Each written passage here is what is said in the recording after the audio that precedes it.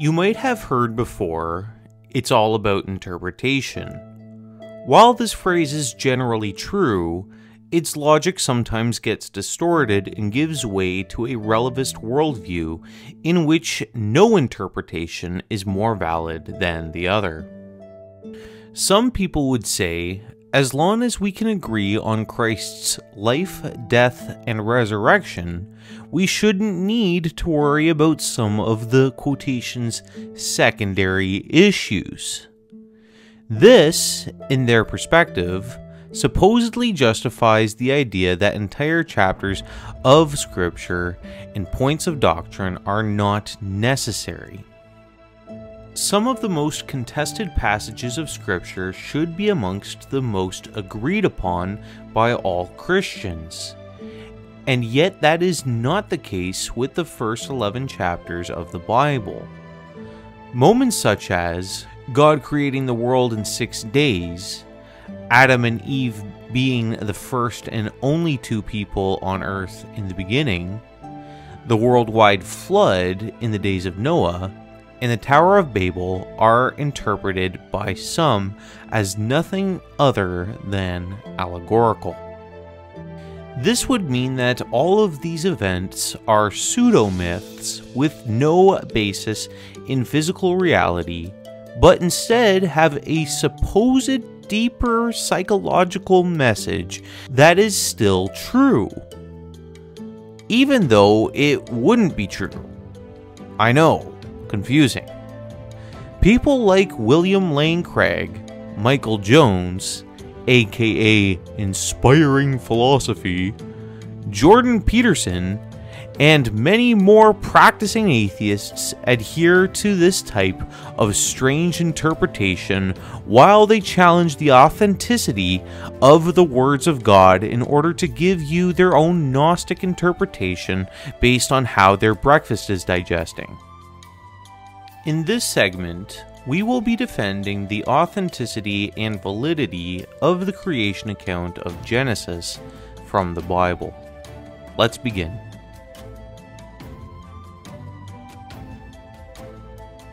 Before we read anything from the creation account, let's look to a passage in Genesis 41 to establish something very important about the scripture.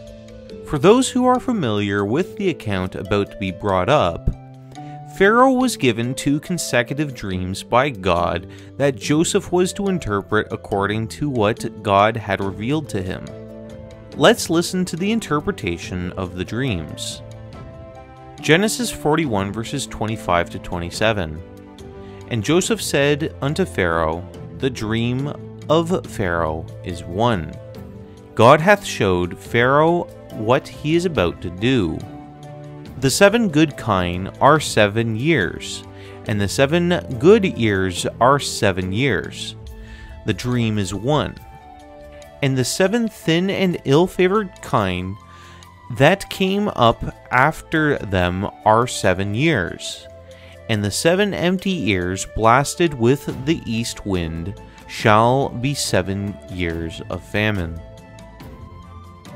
Did you listen to how Joseph had told Pharaoh that the thing presented in the dream was to be interpreted not as literal, but as allegorical?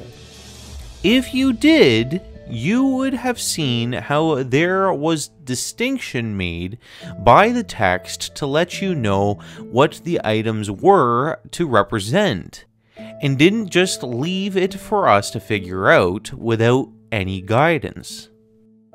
With this in mind, at no point does the Bible say that the events of Genesis were supposed to represent something else.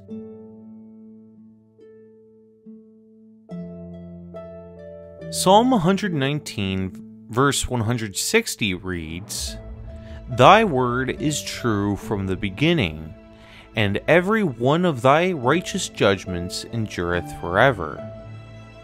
If you were to say Genesis is not a book of science, and as long as you understand that God made everything, you're good, then that puts you in a tough spot because you're calling God a liar.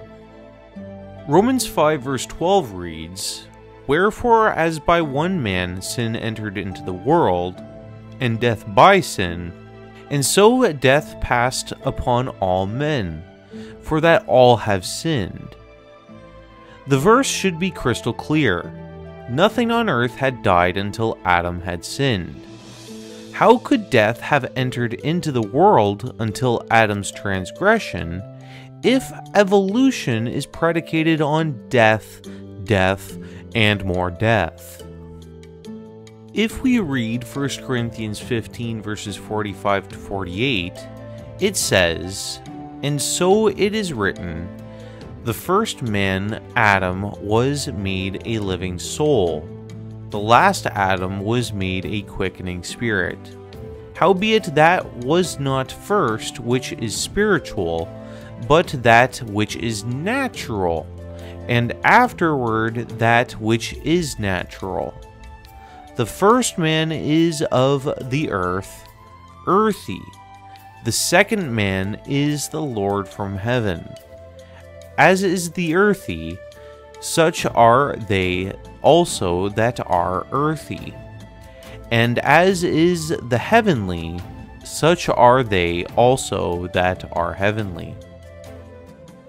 Adam was not some man that was specifically set apart from a pre-existing world of men. Adam was the first man, and all men come from Adam.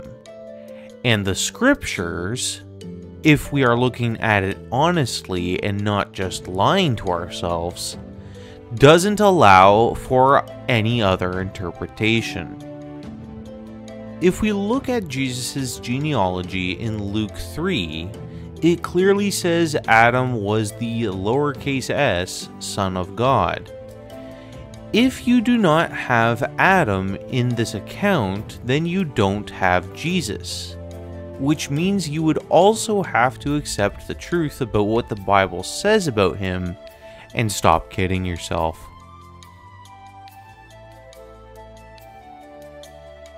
Let's just look at Jesus' ministry for a moment and hear what he had to say about the events that unfolded in Genesis, whether he regarded it as history or not. Mark 10 verse 6, "But from the beginning of the creation, God made them male and female." Luke 11 verse 51, "From the blood of Abel unto the blood of Zacharias, which perished between the altar and the temple, verily I say unto you, it shall be required of this generation." In these references, you have the creation of man taken into account, where God made Adam and Eve, and then you have the death of Abel. One only has to ask, was Abel Adam's son? Answer: of course he was. So why should we doubt whether Adam was a real person? Okay, one more example. Luke 17 verses 26 to 27. "And as it was in the days of Noe, so shall it be also in the days of the Son of Man. They did eat, they drank, they married wives, they were given in marriage, until the day that Noah entered into the ark, and the flood came and destroyed them all." Once again, Jesus is describing something that happened and didn't doubt the historicity of the account.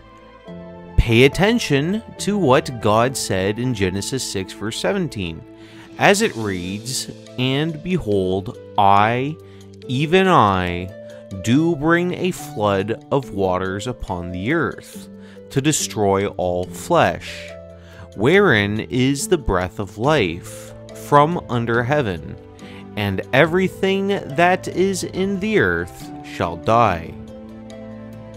So, once again, when Jesus said, "destroyed them all," and God said, "to destroy all flesh," and "everything that is in the earth shall die," that means everything and everyone on the face of the earth that was not in the ark would be killed. Jesus would know all this because he was the one that sent the flood in the first place. Colossians 2 verse 8 says, "Beware lest any man spoil you through philosophy and vain deceit, after the tradition of men, after the rudiments of the world, and not after Christ."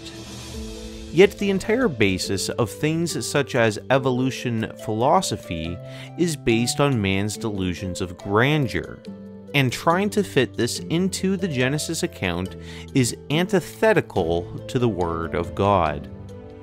The first attack the devil ever made was to ask, "Yea, hath God said?" And if he can get you to believe the most critical failure of man's existence was a myth, then you've fallen for the same lousy trick of believing ye can be as gods, knowing good and evil.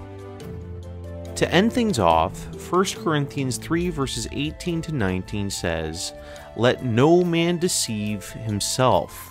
If any man among you seemeth to be wise in this world, let him become a fool, that he may be wise. For the wisdom of this world is foolishness with God. For it is written, He taketh the wise in their own craftiness." Don't fall for the wisdom of this world. It's only subpar next to the truth. The Lord's truth, which is His Word.